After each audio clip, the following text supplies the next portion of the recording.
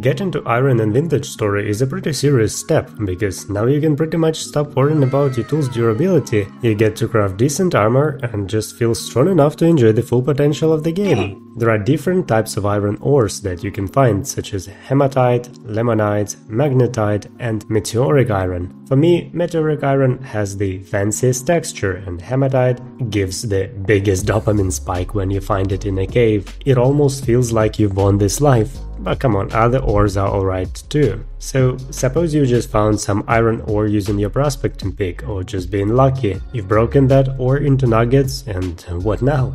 How do you even smelt that? You can't smelt iron in the crucible, so you need something stronger, like a bloomery. It consists of two parts, such as a bloomery base and a bloomery chimney, which can be crafted from fire clay bricks. Just collect 4 stacks of fire clay to craft 1 stack of fire bricks, and get ready to fire all that in your pit kilns. You'll need quite a lot of grass, sticks and firewood to fire 12 bricks at a time in a pit kiln.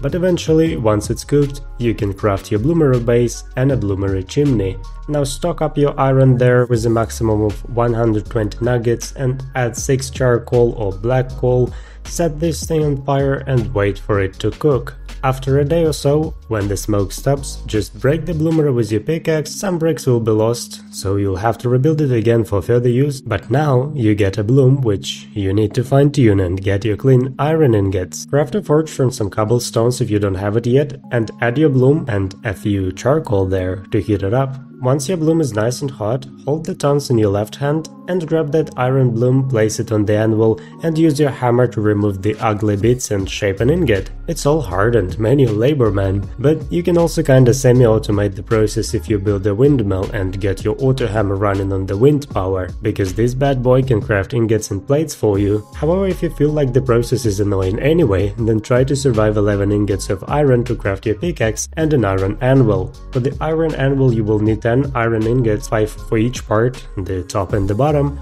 as well as some borax. You can find the borax somewhere on the surface, it kinda resembles the quartz bits. You can also stumble upon it in the cave or simply buy it from some merchant. Start smithing your iron parts and it will take you roughly 15 to 20 IRL minutes. Sometimes they will get cold, so you'll need to heat them up again in the forge. When the 2 parts of the anvil are ready, it's time to glue them together. Place the bottom part on the floor and add your ground borax on top, and place the top part. Smash it with a hammer a few times and here you go, your iron anvil is ready. Unless you haven't used the grinder or quern before, you need to dig 4 clean granite, peridotite or andesite rocks. So basically just dig all the blocks around the one you want to drop, and if it's not touching any other blocks with its sides, it's gonna collapse under the gravity, and drop the clean block. Use 4 of these along with 2 sticks and make a quern.